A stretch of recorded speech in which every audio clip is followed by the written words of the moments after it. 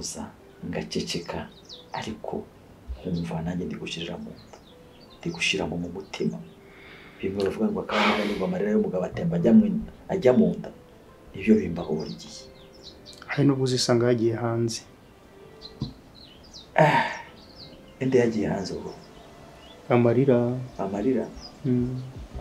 oya Imana imfashije kuzajya hanze sino nabansaza nabiciro ry'umugani nshimiye kana nkuko nabikubwiye rero uriya muntu watwaye umwana ndamuzi icyo gihe yari yambaye igipira gifite ingofero noneho umugore akimara kubyara ni umwana aho bari mu cyumba ninjiyemo nawe asohoka acigatiye umwana urumva ntabwo nabyitayeho kuko twabisikaniye mu muryango sinabyitayeho mpita ninja straight ngezeyo nsanga mama warasinziye ariko umwana ndamubura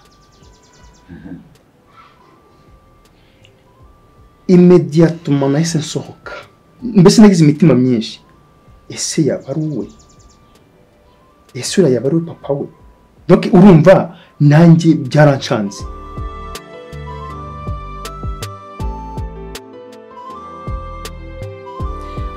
cyo kumbaza ngo wenda ngo kayitare wakanaka byo rwose waba muri mwana wanjye ntabwo yigeze ambwira amazina y'abakomoka iwabo wase sibyo ari mama uzajya uvuga ati izina ryawe nyine uzajya uvuga ati Manzi wa Kayitare ibyo gukomeza ntabwo ari ngombwa nta kibazo yarahagije nubwo nkwita Chris ariko ubundi amazina yacu y'ikinyarwanda tugomba kwiha agaciro hakunda rimwe na rimwe ujya navuga ko witwa Manzi ko Manzi arikoresha niye Chris impamvu abantu bakunda gukoresha Chris riroroshye kurivuga riraborohera nese dawe siryo ukoresha uzajya uvuga ati rero ndi Manzi wa Kayitare setu hari ikindi ushaka oya nta kindi ma okay uranyuzwe ngo yitwaga ngo Kayitare Omar mbese uri Manzi wa Kayitare sawa urakoze ma nuhaguruka ugiye kwivuga nyine muri mu bintu by'ibirori ujye uhaguruka wemye nk'umugabo nurangiza uvuga uti ngewe amazina yanjye nitwa ntukajye uvuga ngo banyita cyo si ikinyarwanda cyiza uzajya uvuga uti ngewe nitwa Manzi wa Kayitare none nsohotse nashitse kuvuza induru ariko ndikarwa ndavuga nti okay reka mitwaze gahoro mpita njye nahise mbiripotinga uwo mwanya njya kukuri ibitaro nsanga huzemo ukuntu ariko ndamutegereza ndaje ndamubwira nti ariko mbonye situation idasanzwe ninje mu cyumba umubyeyi byariyemo ngezemo mbura umwana ariko mpuye n'umuntu umeze gutya na gutya donc ndamudekriva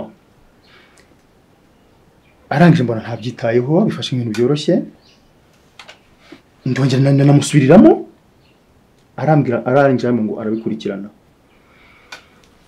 arangije bon nyuma yaho gato naje kumaza icyo yagize arangije uzi yambwiye yarambwiye ngo amusa ibintu biceceke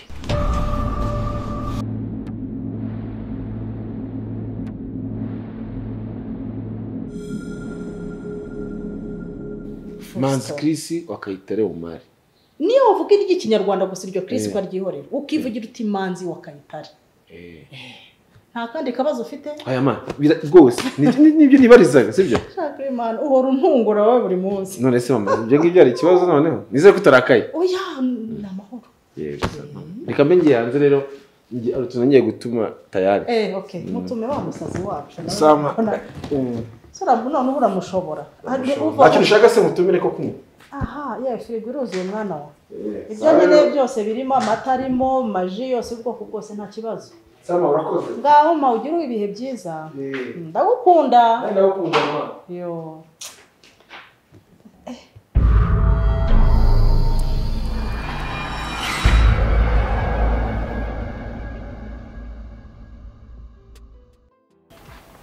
Fiesta wagarutse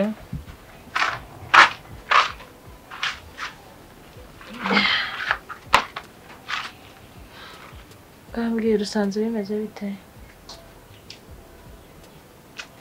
Noela, ni ibibazo n'ubundi nyine. Ni ibibazo ariko ameze neza. Yaje ameze neza. Ameze neza nta kibazo ibyo byose. Ari icyizere kuko mama yambwiye ko yamwitayeho. Rero ameze neza urabona ko yagaruye imbaraga ariko agahinda kose. Sha birumvikana rero. Ni kose rwose afite umujinya. Arababaye nyine warako ni handi umuntu aba yumva nta kintu kimaze.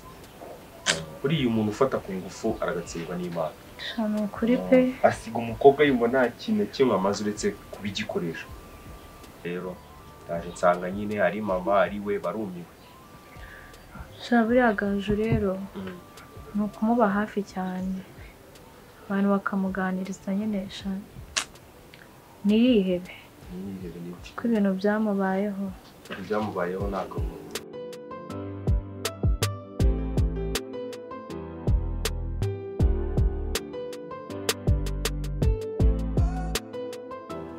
Shakwize uko ndeba uko mfite ikintu bise ikibazo. Abiga abana bo mu bakire we ubuze ufite ibibazo kuba wariye wambara neza sinzi icyo kibazo. Mani kuba umuntu ari umukire ntabwo bikoza ko yahura n'ibibazo. Ari ibyo ngibyo abakire ntibajya bapfa. Hari upfuye se mu muryango wanyu? Oya, nyine nuko uvuze ngo umwana wo mu bakire ngo ni gutagira ibibazo. Nk'urugero ko n'ubundi abakire barapfa nabo. Kandi suko baba batababuze ukuntu bakemura ibyo bibazo. Ariko njye mfite ikibazo kiri grave cyane. Ese ubwo icyo kibazo okay rasa ku ntego. Iki kibazo kimeze gute giteye gite? Mfite ikibazo cy'amafaranga. Ikibazo cy'amafaranga kandi atari makeya. Ubuse ni nkangahe? Miliyoni 2. Miliyoni 2? Ese wishe umuntu mwana? Oya. No.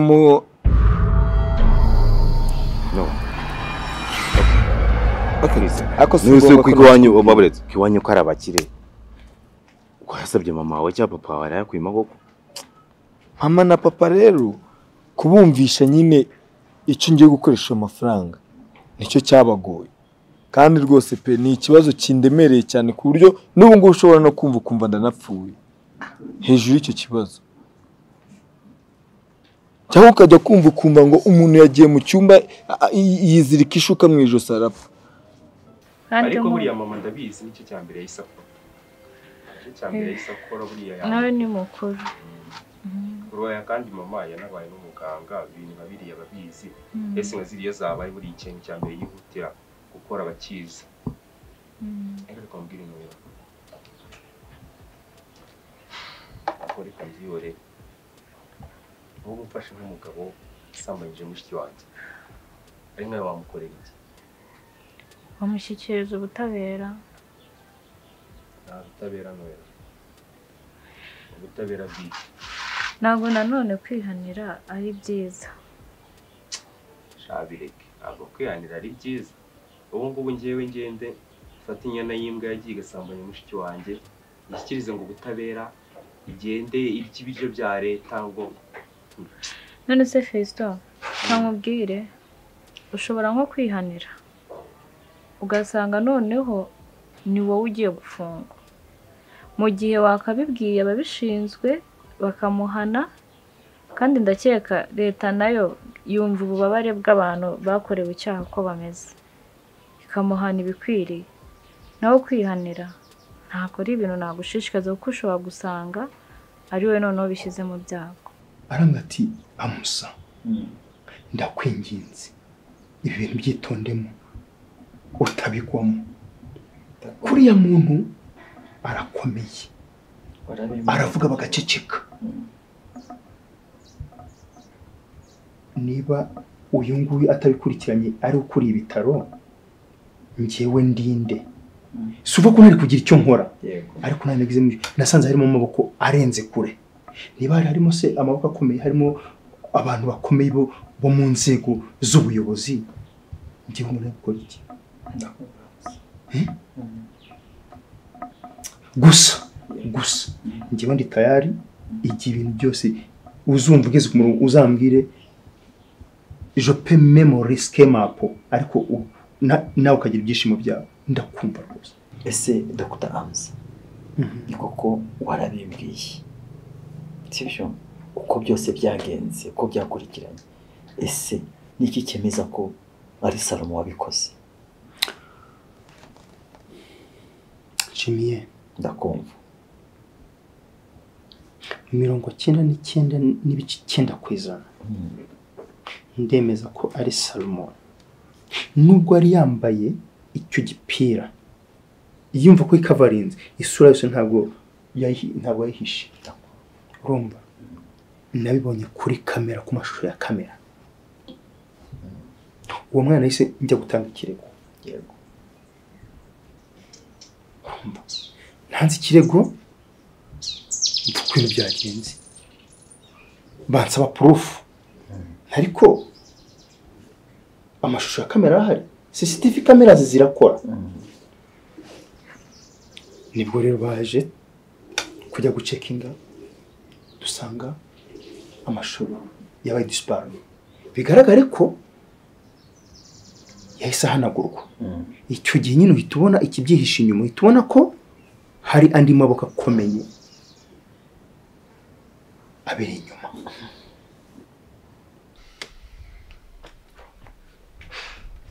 Kayitare Omar. Kayitare Omar woni ndese kandi. Umushenzi nawe. Uni papa wanjye. Oya. Zirariye gaceze. None amazina yombi bro. Chris zirariye. Biri kugenda biza. None se twihuse. Wari wayisakinga muri phone ya Mary kurebe nimba oya. Ahubwo kuko ntabwo nari nzi amazina.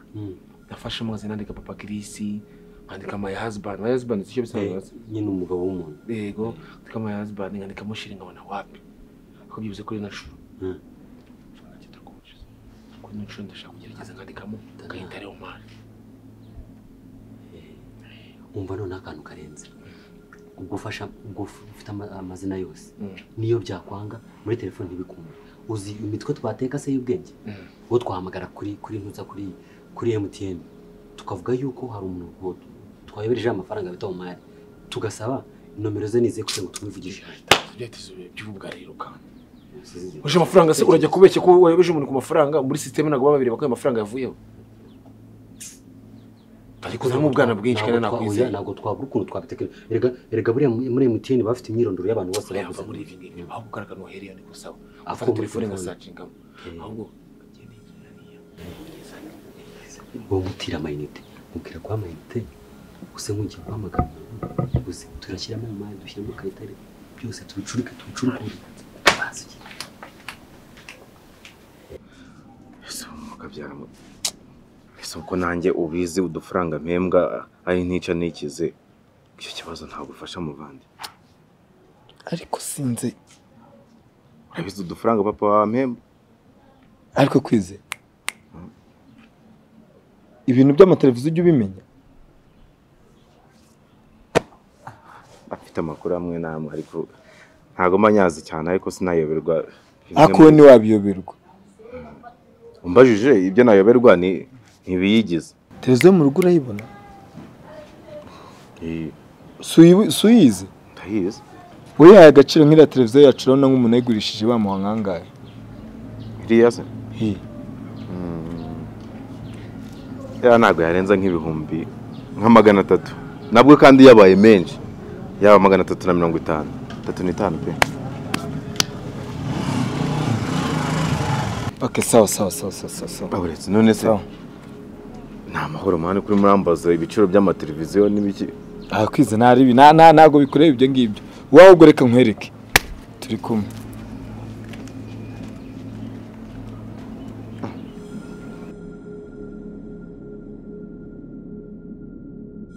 bikano birari igihe rimwe na rimwe umuntu atanumva n'uburemere bw'ikintu yakoze kandi njyewe yagikoreye ninjye wabimwumvisha neza Fisto ndakumva pe ariko umujinya nta kintu ujya ufasha nawe urabizi neza. Wari igihe mwimajine uburyo yabikozemo, mwimajine uburyo ndavuga noya mufashe cyakoza nuko abantu bagira imana muri kiragenge iyo mufata bamubona gutya ukuri kw'Imana nge nawe iyo adapfa nge ari gupfa. Imana yarakoze buriya hari ibyo ibona nyine bidakwiye ubwo kuba utaramubonye wabona tutazi ubu ngo bahubure aho mba ndi hose muginga ariko yarabonye ibimukwiye. ubwo se wabufashije iki mama si ukumutera agahinda hakivangamo n'akagajo?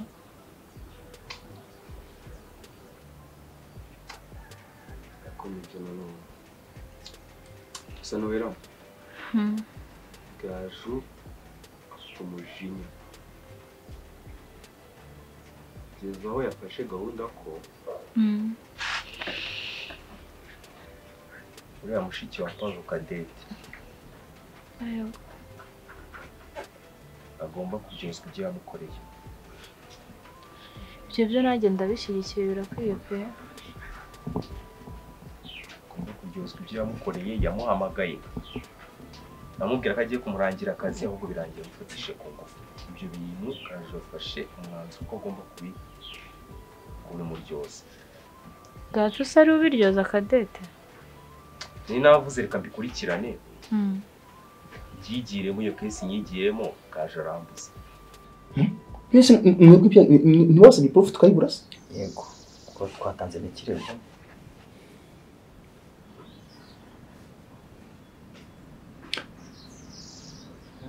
Ariko uko bizagenda kose ibi bintu bizagira iherezo. Bizagira iherezo bagatinda kazazana amenyo ya ruguru kandi umugano ugana kariho cyane.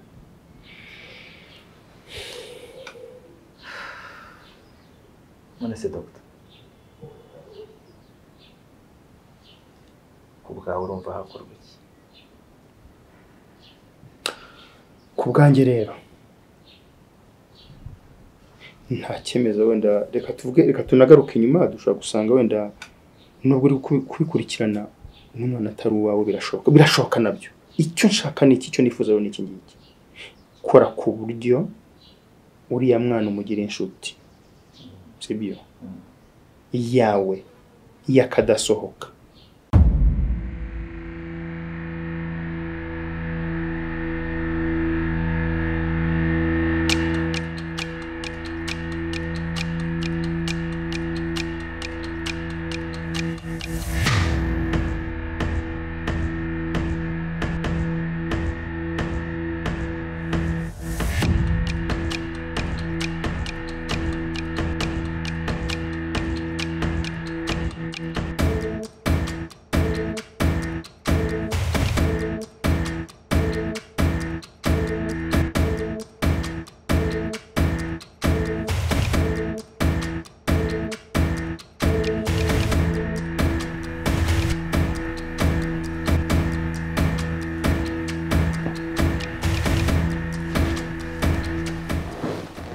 Boris. Boris. Boris. Oui, maman. Ni amahoro ko mbona uri gutekereza cyane.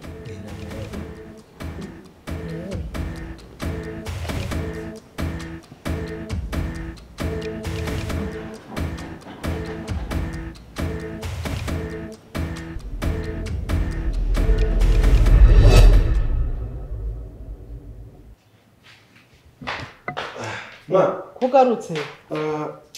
Telefone yanjye sinzi ikibazo yagize. Nene guhamagara hari umutwe dufitanye gahunda y'akazi.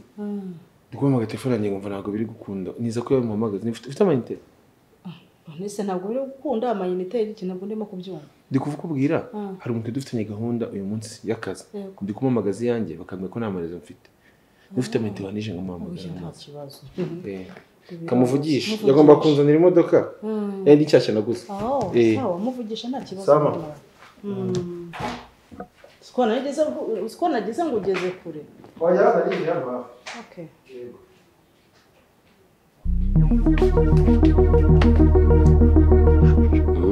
tugira ahubwo fast kugira gusakuza ibiki Kayitare Omar nashyiramo Kayitare rero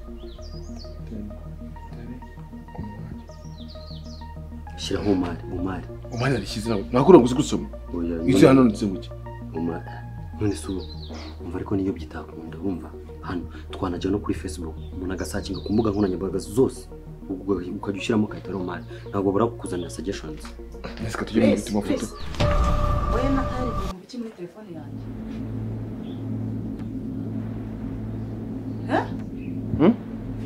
ntabwo nyumva ma uri mu biki muri telefone yanjye ari nimero yari kuma z'umuntu ucuruza inkweto mu mujyi ndashaka kujya nze kumuco ampa inkweto cyashya ndashaka kugura inkweto cyashya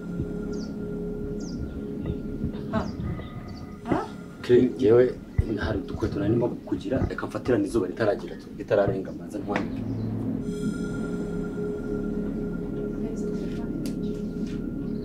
mareba ko tutari narindi kwandika nimero rero siko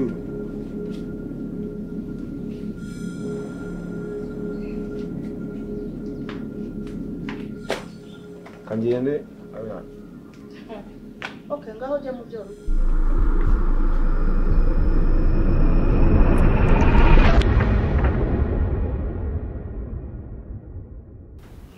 ubwe ngo ngiye nta kintu kimwe mbikozeho ngo ashaka kubyirangiriza baje ko byirangiriza se akabirangiza gute kuko njye nafashe umwanzuro ko nta kintu kimwe kindi ndibwongere gukora bitarakemuka ngo Kadete ajye hasi Kadete aryozwe ibintu yakoreye mushiki wanjye niba ari n'umugabo ufashe mushiki wanjye kungufu amunyire gukora muzi none se Fisto ikintu ntari kumva neza Gaju ubwo bwenge yawe ufite bwo kuba yakurikirana ibintu nka biri urumva yabibasha koko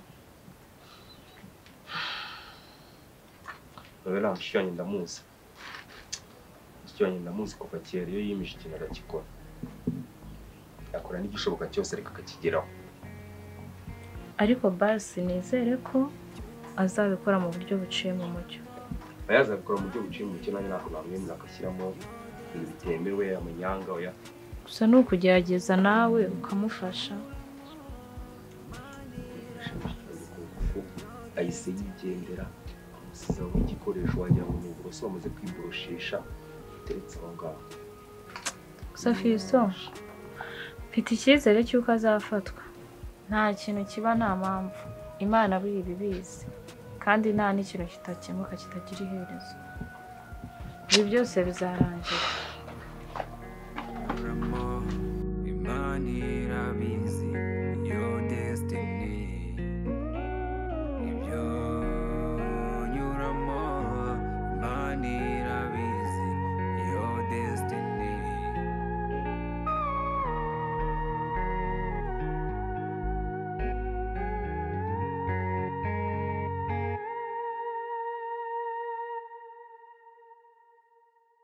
Okay. Tu es sûr? Kono kugendamo buhoro buhoro. Of course. Kugendamo gake gake ibintu byose bigenda kidogo. Ariko bivuze ko hashobora kuba harimo izindi mbaraga andi maboko nkurikije ibyo ayo mashusho yabuze natanga n'ikirego ntigikurikiranywe kugezaho ngiye ujyanye n'ubwanjye niyemeza gufata akazi ko mu rugo imishinga yanjye igapfapfana gusa icyo nemeza ni kimwe burya inzira igira iherezo hakuna marefu yasiyokuwa na mwisho Senshimi ndakubaza naje tuganira hano madamu bimeze utarahari cyangwa se shaho nshuti yanjye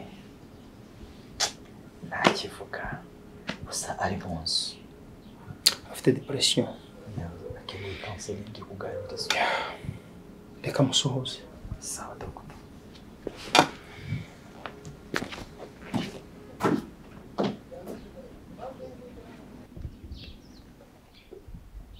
yagiye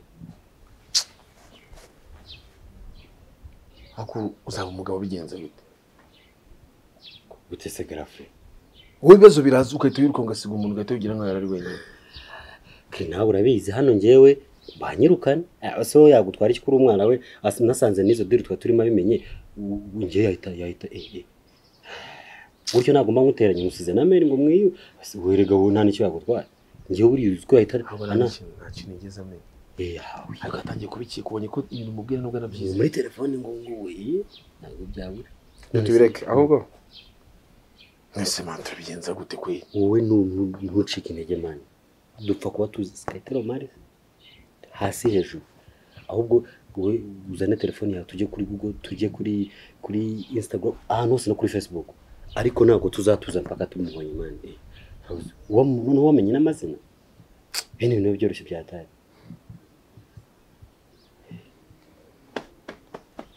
gaye gendere mu kazi kawe wowe turakomeza turashe hasi turashe hasi uyu none se kurata rimwe uriyaza ngo birarenze paka ariko ikintu nuko twamenya amazina bereza ko sibyo nje nzajya mbaza no muri quartier Skytero mari bamuzi ukunda kubaza abantu babona ubona bakuze n'abantu bagiye baza gusura mama urumva ujye kwa kundi mama babona biherekezo baherekeje ujye kubakingurira mwari muherutse Skytero mari se gutyo mbinje ariko bikoresha neza ku buryo batazabibwira mama meri ega n'umusaza ariko niyo yabimenye uzambwiye kandi yabivuze narebe nobizi nabishatse nagakwirukana ntabwo yagira yego ubundi ni wowe wanjye bikore neza sawa sawa twari tugerageje kaka ni wagafashe ni fresh kuri boutique nagafashe sawa sawa narebe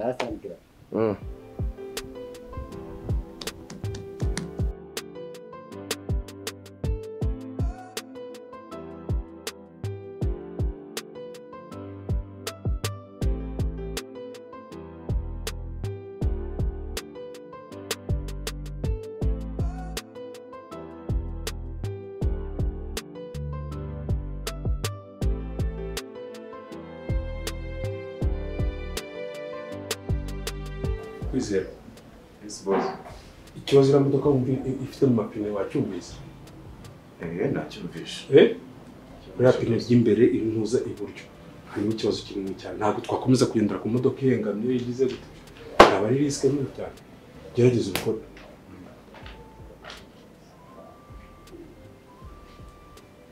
none se ibyo ndi kubona nawe uri kubibona televiziyo yari hano yagiye cyangwa yayigurishije sinjye wumva ndi umukino wo kugusha televiziyo mfite mu nzu uko ubizi